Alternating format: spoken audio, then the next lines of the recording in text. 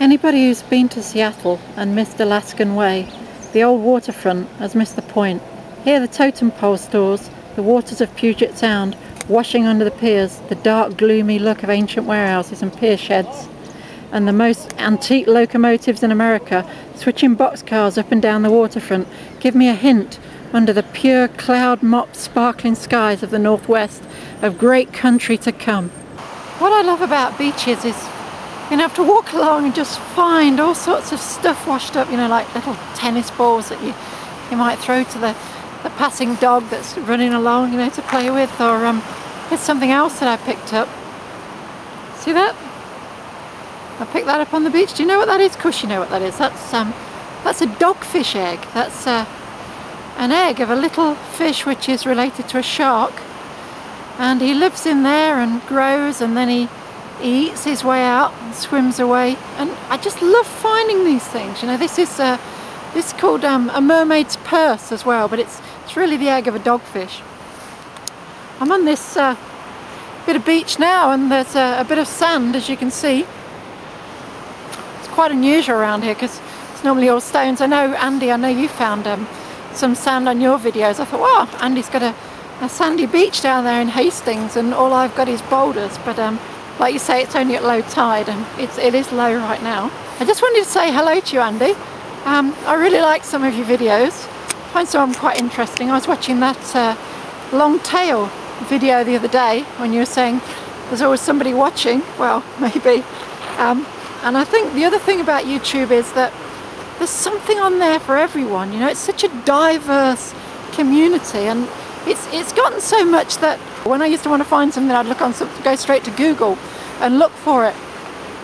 What I do now is just go to YouTube and try and find a video clip of it. It's just so nice to see where I'm going or where I'm going to be or what a place looks like and things like that. As I was saying, the other thing about YouTube is there's something there for everyone, but there's no accounting for taste, is there? I look at some of this stuff that's on there, and some of it I think, you know, what is this stuff on here, and who's watching this? And the people who put that stuff up, sometimes they have like hundreds or thousands of subscribers, and I sit there and I watch this stuff and think, what on earth is this? But like I say, no accounting for taste. That's just one of the great things about YouTube, isn't it? Anyway, Andy, thanks for putting that stuff up. I really enjoy it. I like to see you on the beach at Hastings. I'm not sure if you've got any cliffs down there. Do you have any cliffs in Hastings? I've only been there once when I went on a bit of a trip, and something that was very, very interesting to me in Hastings was I came past a garden on a bus. It was a sheltered garden, and I swear to God there was an opuntia cactus growing in this front garden. Anyway, Andy, thanks a lot. I'm going to keep watching your videos. They're really good. Now this is the reason why I came down to this beach today. This is something I wanted to show you. Something I've been able to catch ever since I was a little kid. And this fish, can you see that? That fish is a blenny. That's a blenny. It's a little rock pool fish. And I guess I just never grew up, you know? Isn't that a beautiful little fish? I think that's a female because it's obviously spawn bound, look. And I just love fish and aquatic environments, and this is just my passion, you know? These things are a real passion for me. Let's go and put her back in the sea where she belongs, in a nice big rock pool. But I just wanted to show you that, you know?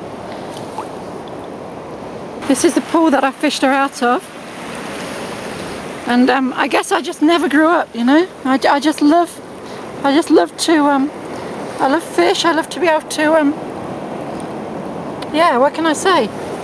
I got up and I switched the computer on. I went to YouTube, and somebody had left, there were 2 comments on there this morning, and they really lifted my mood. And I think that's probably one of the main things about YouTube for me. It's just so encouraging to see these things. You know, people write how they like to see your world and things like that.